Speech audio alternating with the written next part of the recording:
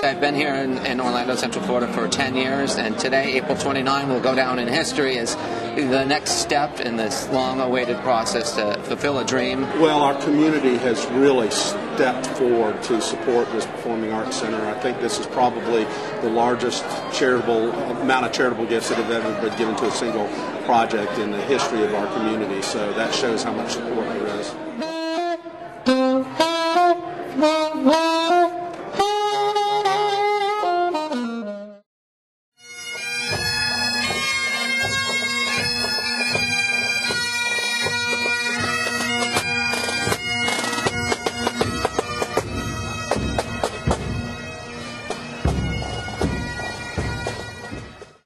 We're also grateful to you, the City Council, and the Dr. Phillips Center for Performing Arts team for having the vision to build a spectacular facility on this property, and I'm certain you will improve the quality of lives for the citizens and visitors of Central Florida.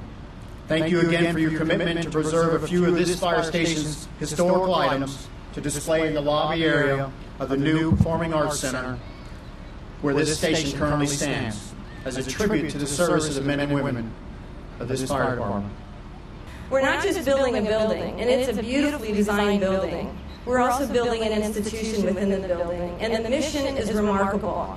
This is for every walk of life. Performing arts means something to everyone. Everyone. Every different type of performing arts, whether it's rock and roll or ballet, opera, philharmonic, music, anything, theater, dance, lecture series, education programs for adults, for kids.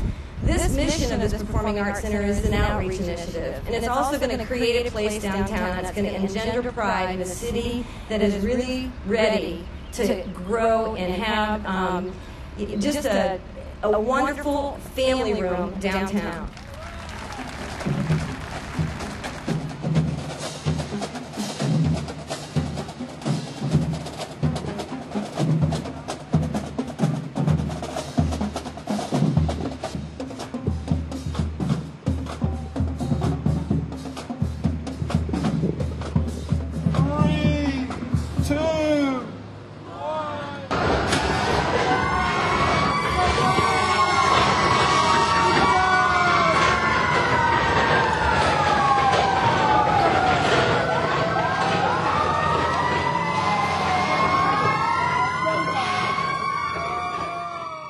We've raised $88 million to date. We just announced a new gift for $1 million, and then we were also working on another gift this morning for another $1.5 million.